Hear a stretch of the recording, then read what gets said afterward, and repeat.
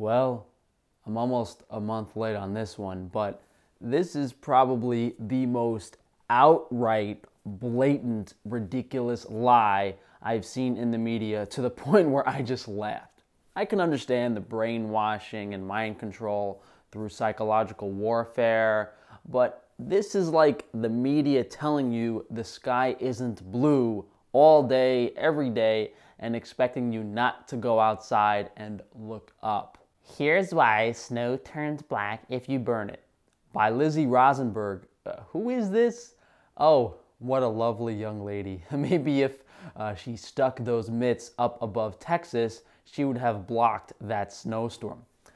On a serious note, since you're based in New York, I would love to buy you dinner sometime, although I'm probably half a foot too short for your standards. A year in quarantine has created ample time for science experiments. Some of us have been making sourdough bread. Others have been creating homemade slime. And with the never-ending snow that's hit much of the US, a handful of us are burning snow. While one would probably think the snow simply melts, many have noticed that holding a lighter underneath a snowball sometimes turns the snow black. Okay.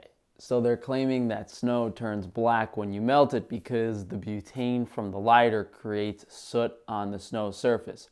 But apparently the lighters and snow in New York are different. In Texas, they say snow doesn't melt when you put a lighter to it. But here in New York, we actually have real snow. So when you put a lighter to the snow, it starts melting. I don't know what's in the air in Texas, what they're spraying, what's going on, but it's safe to say that New York gets some real snow. This is so crazy and ridiculous that I can't believe I'm even making a video on it. I couldn't believe I was outside in my backyard filming that a couple weeks ago. How was there not some sort of revolt in Texas? You know, the fact that I physically went outside to show that snow melts when you put a lighter to it, you know, that there is no black soot, is like me showing you the sky is blue. It shouldn't have to be explained. You know, this is a great example of what modern science is. Half truth, half lies, to get us to think certain ways and do certain things. I wouldn't even say half truth actually. It's mostly lies at this point, but the population has been dumbed down enough to believe anything. And a lot of people were onto this. But the fact checkers, the fact checkers made sure to shut that down real quick. I mean, hey, those planes we see spraying trails in the sky every day are clearly just long-lasting condensation trails. Geoengineering is obviously something the government has only thought about. They would never do it. And the snow in Texas is definitely the same as the snow in New York. Those pictures and videos must have been photoshopped and edited. On top of that, what the hell ended up in the water supply that they had to issue a boil water notice? How much crap do they have to spray in the air to make the water table unsafe? Water used for brushing teeth, preparing and cooking food, including washing produce, feeding babies with formula, and giving water to pets, needs to be boiled or come from water bottles. Let water boil for 2 minutes and allow it to cool before using. Unboiled water is safe for showering and bathing as long as it doesn't go into your mouth. But for children and babies, it may be safer to do a sponge bath with boiled water to ensure they don't accidentally swallow untreated water, according to the Texas Commission on Environmental Quality. Yeah, I don't know about bathing or showering in water that isn't safe to drink. I'm sure most of you remember those environment and climate videos I talked about in the context of veganism, but before you know what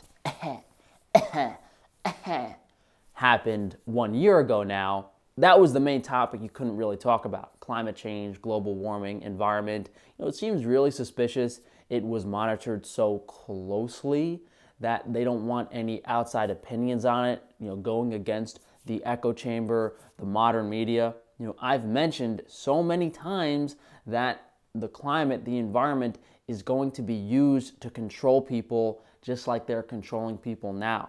You know, effectively, they've been able to lock people inside their homes, caged like rats, remove almost all of their freedoms without even passing any laws.